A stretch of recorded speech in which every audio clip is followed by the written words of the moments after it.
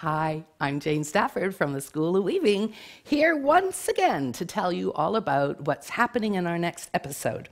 This is episode 9 of season 7, and it's all about M's and O's goes on a date with Huck and Color and Weave.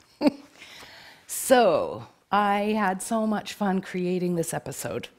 I got a little obsessed, a tad obsessed, and I created much more than this, but in this particular episode, I'm just going to share this, a gamp.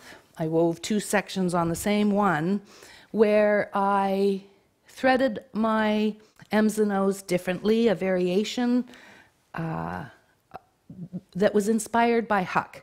I made all the units, or the blocks rather, symmetrical, alternating them across, and every one of the threadings in the 3 different columns here are exactly the same, but the overlay of Color and Weave is different in each one. And then of course I wove them trapezoid and treadled them differently and came up with some pretty remarkable ideas from one piece. So I'm going to just pull it out so you can take a minute and scan down there. It really is pretty darn spectacular. Now, when you look at that whole piece of cloth, you might think, oh my gosh, there's way too much going on.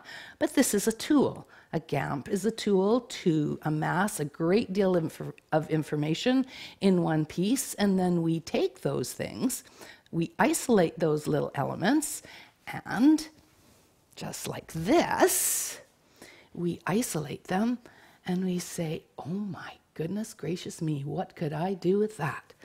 And oh, good Lord, would you look at that? And oh my goodness, that's pretty darn spiffy too. So, I am giving you one column from this gamp in this particular episode because there's a lifetime of work in it, and we will continue on with this in season 8, believe it or not. There's just too much here to let it go. Anyway, I'm going to give you a quick little sneaky peek at the towels that I created from one column. This is getting the simplest possible look in the cloth. It's called plain weave-ish. These are all done on the same threadings. Same threading. So the only thing I do is change my treadling, change my use of color.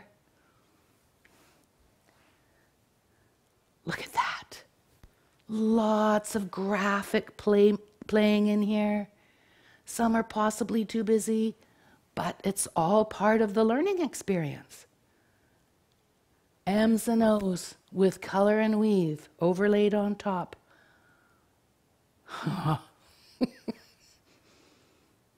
Yum, yum, huh?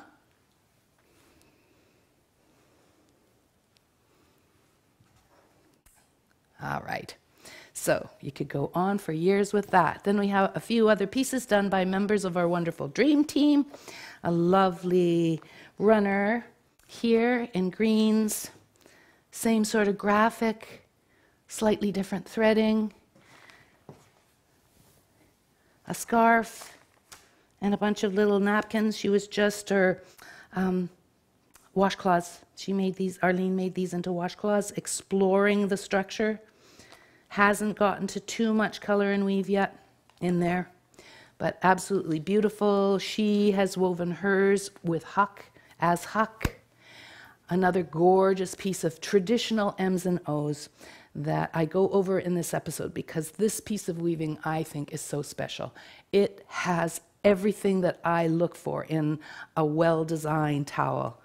Anyway, one of the members, well actually this is from Brenda and she's not a member of our dream team. Anyway, tons of fun stuff coming your way. I hope you'll come and join us.